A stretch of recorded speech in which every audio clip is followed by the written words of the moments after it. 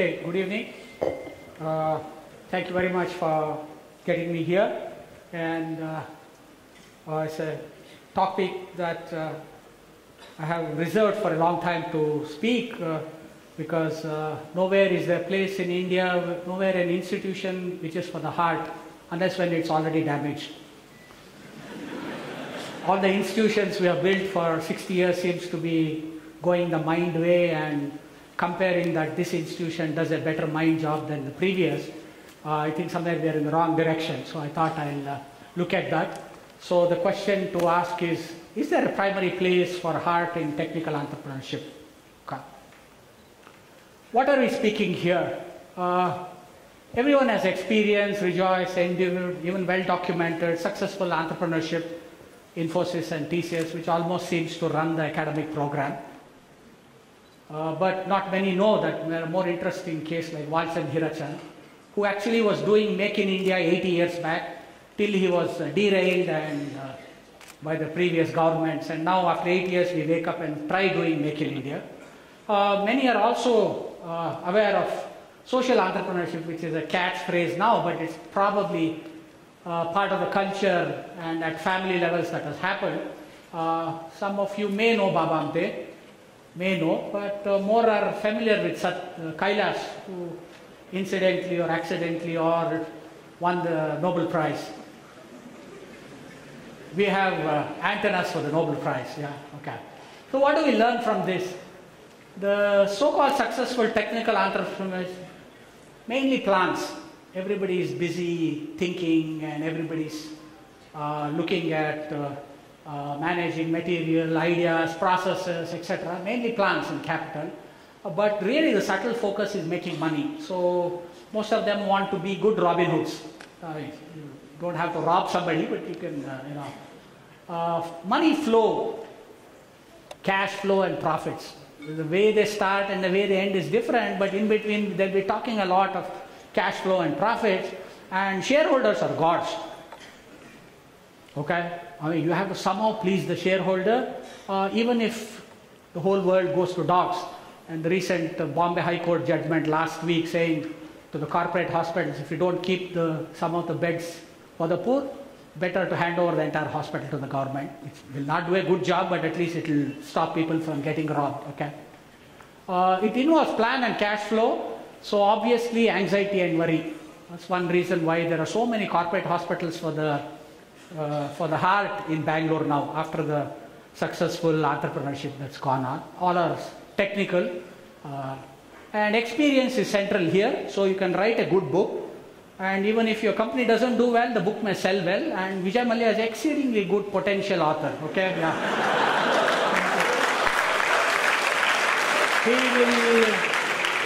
It will be a prescribed book in IIMs and NIT, definitely, I'm very sure about that. Yeah. And it will not be elective, it will be a compulsory course, yeah. Yeah. Okay, so what about social entrepreneurship? We're dominated by factors of people, justice, environment, quality of life, quality of governance, empowerment, justice, etc. Plans to manage humans. So the primary focus is humans, issues, then come the resources, something to do with the rules of life, saying, can I live better? NITK has problem. I mean, you have a sea on that side and it rains heavily, but between the monsoon and the next monsoon, you will not have water. Okay, yeah. So the obvious and primary focus is welfare and quality of life. Sometimes to the promoters more than this thing, but stakeholders. The word is very important. Stakeholders are important, and you will not be giving them bonus shares or high returns on your shares. Very rarely cash, but you will give some goodwill and some visibility. Many times frugal offering. Since heart is the main initiator and much used faculty of this body here, it results in fatigue and some blood pressure. The feeling is central here. You have a chance of winning the Nobel Prize. Yeah? Yeah. So when do we start these ventures? Sense of timing is important. Narayan Murthy couldn't have started Infosys earlier. Now he can't start another Infosys. So you will realize that all this entrepreneurship is also a sense of timing, an appropriate space. You can't do a Infosys in Boston or even Tokyo. The rents will take away the first 10 years of your investment. Okay. More relevant are the boundary conditions. When I say boundary conditions, these are socio-economic, etc. And war is a very good time for entrepreneurship. Today, Syria, I think, is the best place for social entrepreneurship. And it really brings out the best in humans and etc. Also political, you look at India, maybe we had 10,000 good leaders by 1940. After 47, one or two, after that none. Okay, so this entrepreneurship actually leads to leadership. A good example is Mohandas Karmachand Gandhi and Nelson Mandela. Amazing. I mean, Nelson Mandela couldn't have been what he is but for the apartheid and 29 years in jail. Okay. So these are the boundary conditions which create leadership. Real leadership, genuine leadership. Not the inherited and the family leadership that you see. Okay. There are bad cases. For example, the worst case in the world is probably Robert Clive. Right? You must know, I mean, he's a mentor to Vijay Mallya. Okay. Yeah. That's why he went to England now. Yeah. And Winston Churchill, amazingly notorious entrepreneur. Yeah?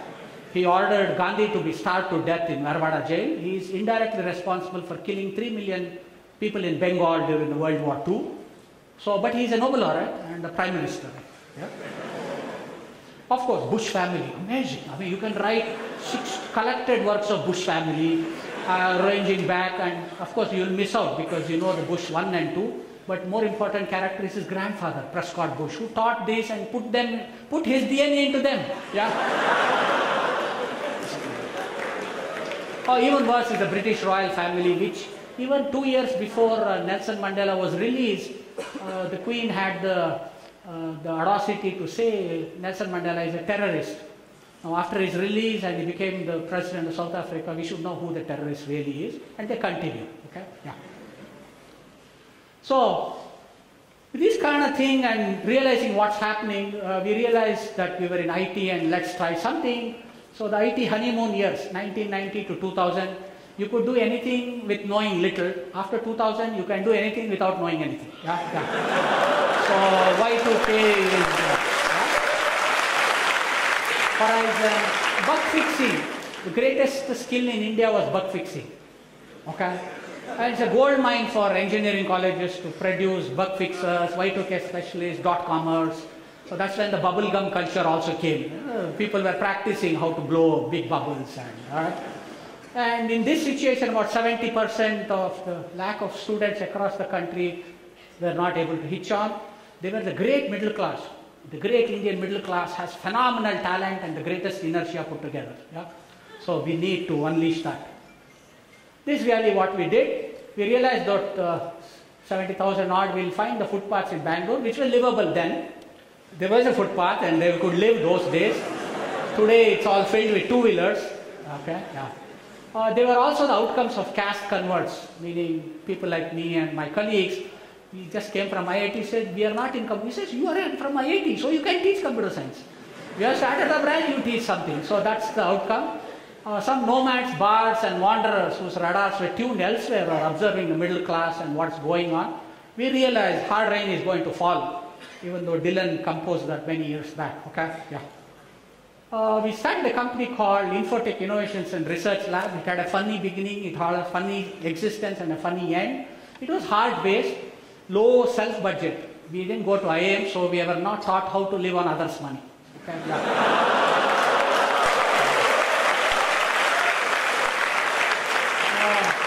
Very interesting, the entry was without interview.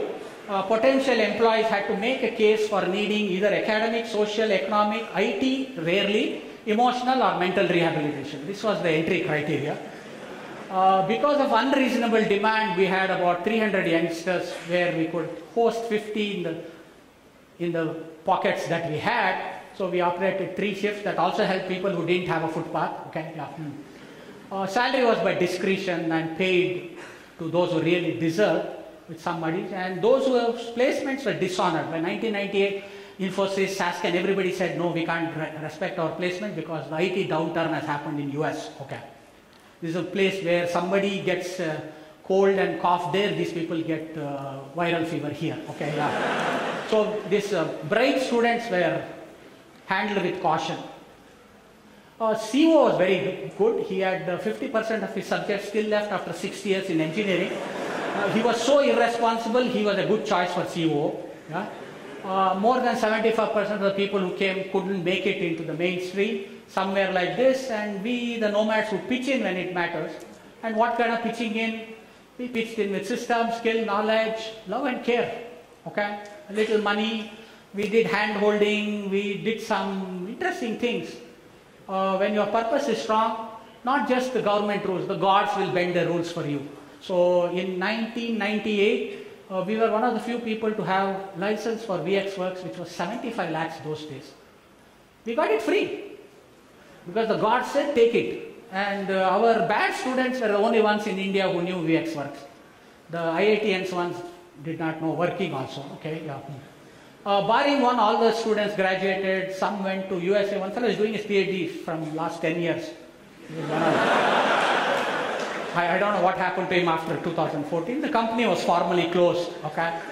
By close, we had used about 15 lakhs of our personal money. Many of the people got together, paid something and said, okay, no profit, no loss, enjoy, go. And they are very good. Some went to IIT ISC finally to get finish their unfinished task. Some went abroad. One is faculty in the Indian Institute of Space Sciences. Some have become entrepreneurs. And it's not a non-profit, unacceptable outcome.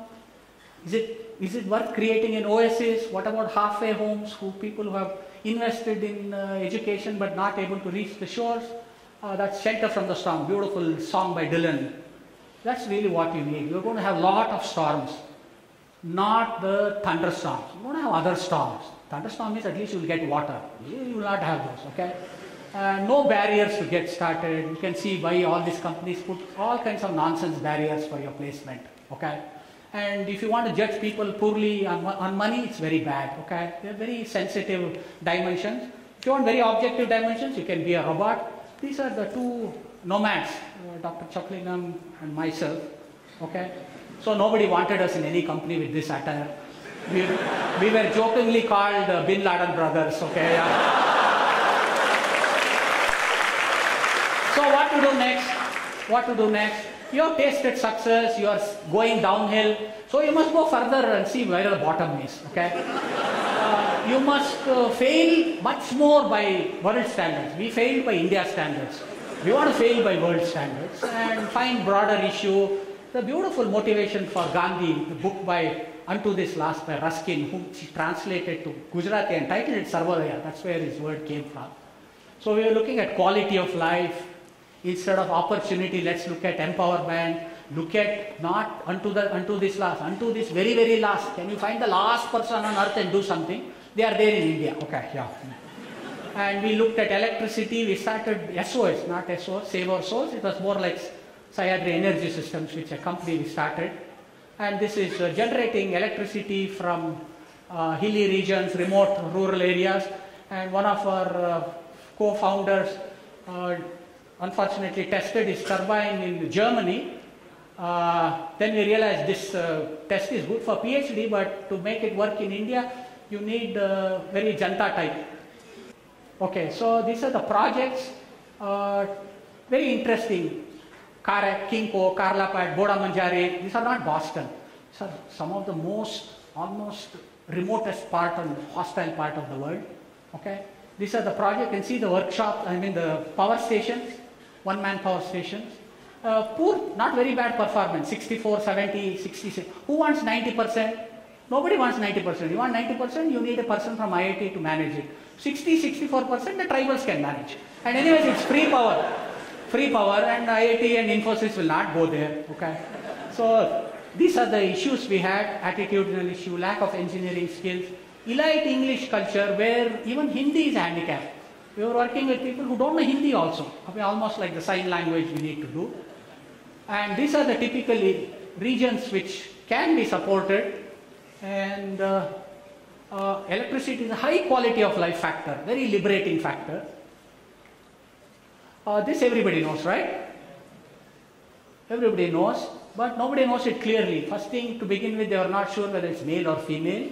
They were not sure whether if it's a female, she's pregnant or not. That's all the kind of confusions they had about the famous Mona Lisa. It still is having confusion. In our case, there is no confusion. This is our Mona Lisa. She is a tribal woman in a remote Koraput district, Boda Manjari. She is switching on electricity for the first time in her life. And she said, we are not switching electricity.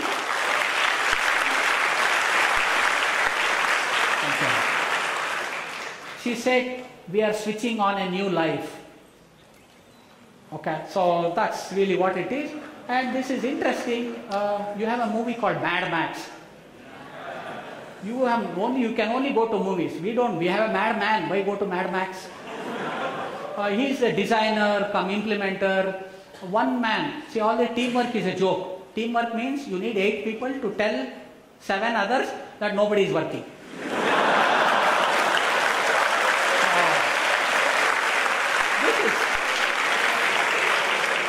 He lived with the tribals for 3 months.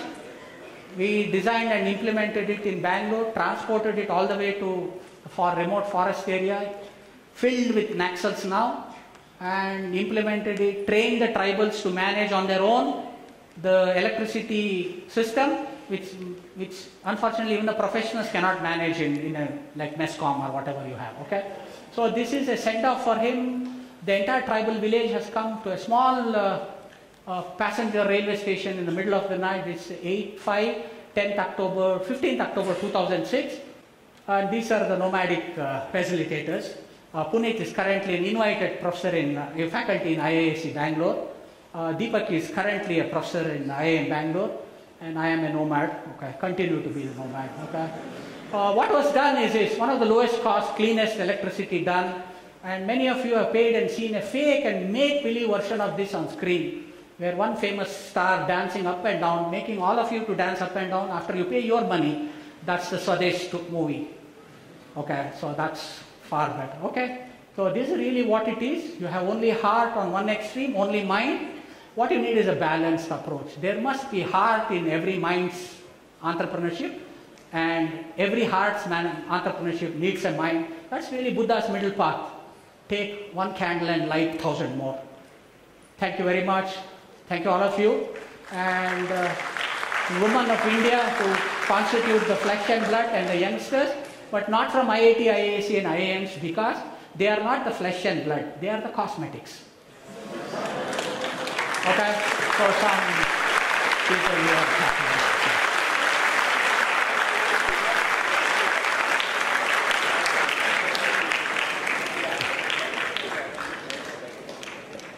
Teachers make the difference. I would regard 4 of my teachers whom I mentioned there, one of whom is teacher to many here.